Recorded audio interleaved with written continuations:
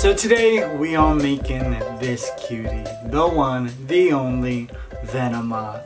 Venomoth is one of my favorite Pokemon and I love this cake, so let's get started.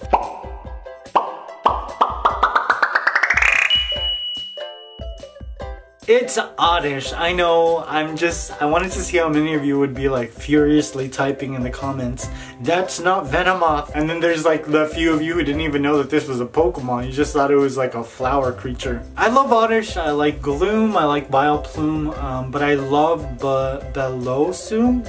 Is that how you say it? I don't know. I've only seen that name written before. Now this cake is actually pretty easy to make. Now before we even start the cake part, we're gonna be working with some green gum paste. Now this is sort of like a Sun Valley green, I think.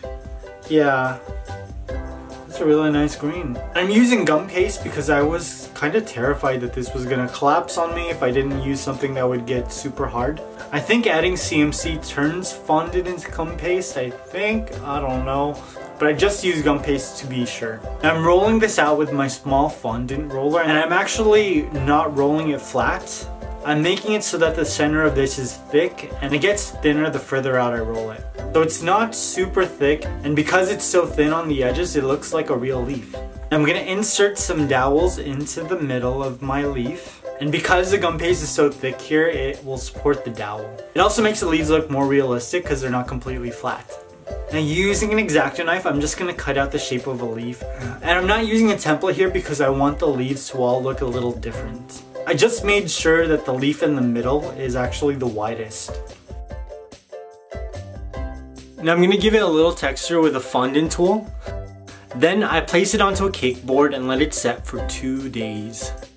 Now in hindsight, I should have made it so that the leaves weren't completely flat on the cake board. That way it would give this like illusion of movement. But I didn't, and that's fine too. Now I'm just gonna let these set for about 2 days, 3 days, maybe even a week. This is a major part of ODDISH, so if these leaves fell apart because they were not set, I would be so sad. Now to create this cake, I used a 6-inch dome mold. And I'm taking the dome cake pan that I used and lining it with some cling wrap. I'm gonna place my chocolate cake back inside the dome and then ice the middle of it with buttercream. If I were to do this without the dome, the cake would kind of flatten out on the cake stand, and I wanted to make sure that I kept the rounded shape. I'm gonna place my second chocolate cake on top and I'm gonna cover it with some buttercream.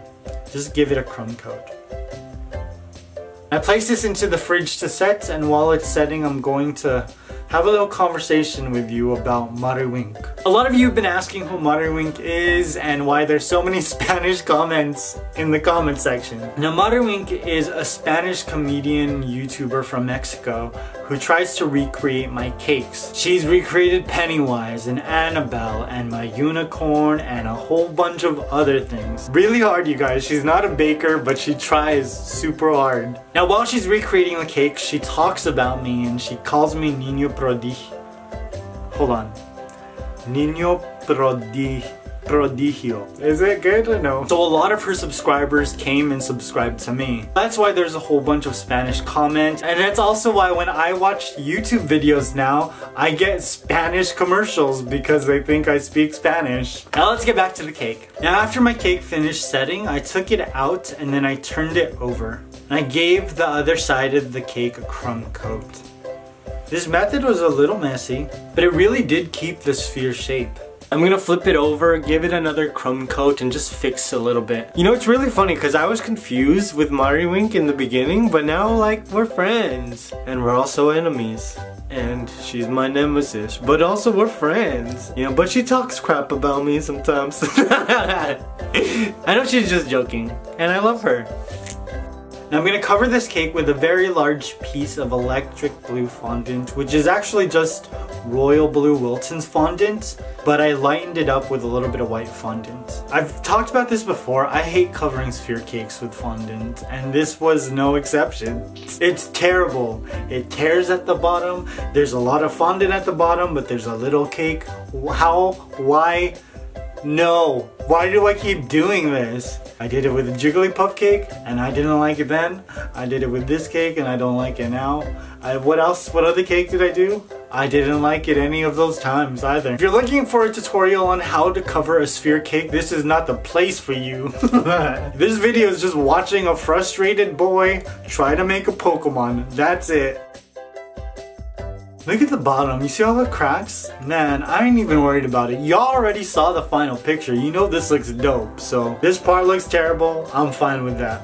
I'm gonna place this back into the fridge so that the frosting can just stay stiff. And I'm gonna start to work on all of Oddish's features. Now the way I'm gonna create his mouth, first I'm gonna start with a round cookie cutter. I'm using some crimson red fondant as well as some, this color is literally called I Pink I Can. I think I can, I think I can, I think I can. I'm gonna add a little bit of magic sauce to my crimson fondant and attach my pink fondant. Now using a template, I'm gonna create Oddish's mouth and just cut out the shape with an X-Acto knife.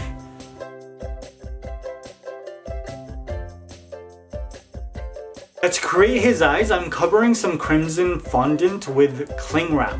And I'm gonna take a cookie cutter and just cut out 2 eye shapes.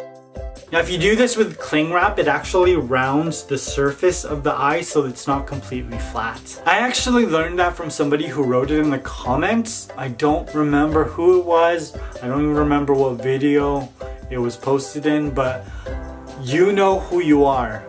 And you are a savior, okay?